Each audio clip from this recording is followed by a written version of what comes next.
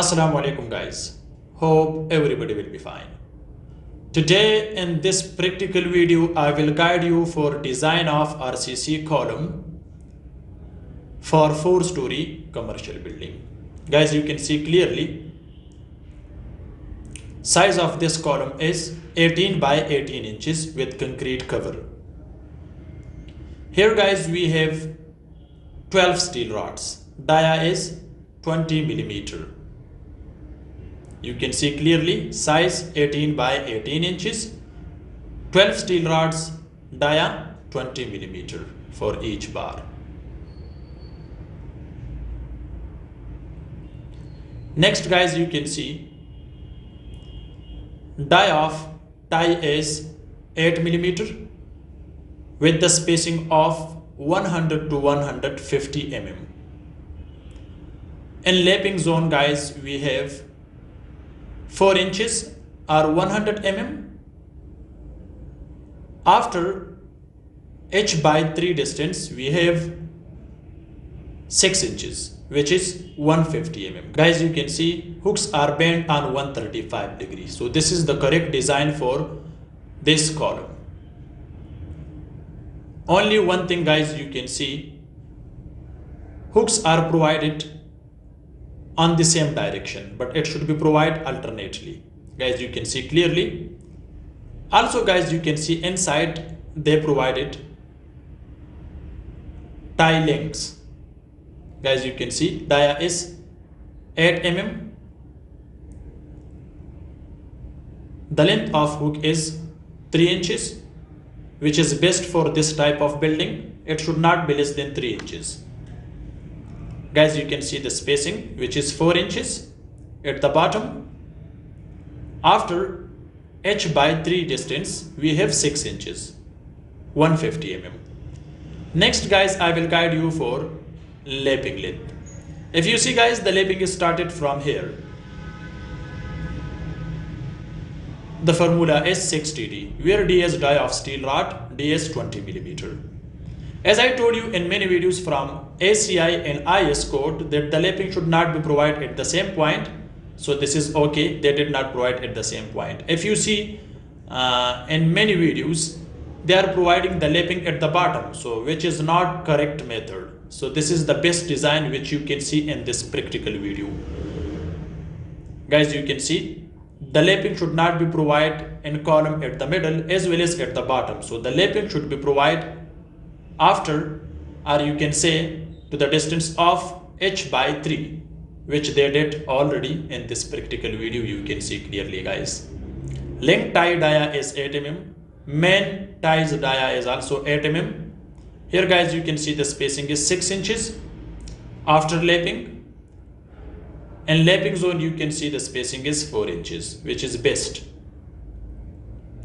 As you can see guys, bottom of this column they did not provide the lapping at the bottom because this is not good to provide the lapping here. The lapping should be provided after h by 3 distance. H is the total height of the column, divided by 3, then you are able to provide the lapping. Also, the lapping should not be provided by h by 2, height divided by 2. That is not the place to provide lapping. As you can see guys, the lapping, as I told you guys, the lapping should not be provided at the same point. Each lapping height should be changed from each other, as you can see, which is about 6 to 7 inches. As you can see clearly, this is for 4-story commercial building. From this practical video, you are able to learn what is the correct size of column. All these things is depend on the structure load. Only one problem guys, you can see hooks are provided in the same direction, so it should be provided alternately to give you a good result. Guys, you can see lapping formula is here 6TD, where D is die of steel rod.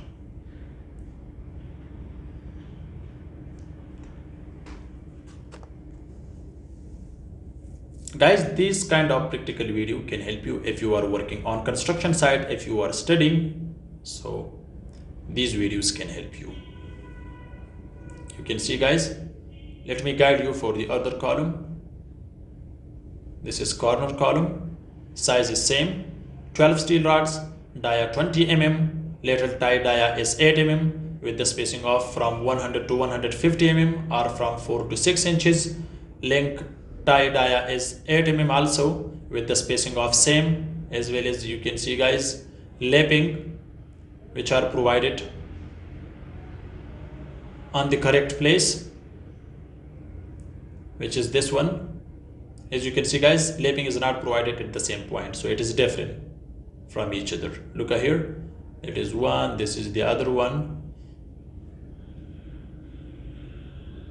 Because if the lapping is provided on the same point, so it has more chances for collapse. Guys, you can see hooks are bent on 135 degree. Most students, they are telling me, sir, show us the correct way for column steel reinforcement. So this is the correct way, and I did many videos for beam, slab. Sometimes I'm showing you more big mistakes. That's why, because if you are working on construction site, so you should remember these things which I'm telling you in practical videos. So therefore, these types of videos can help you practically compared to theoretical video.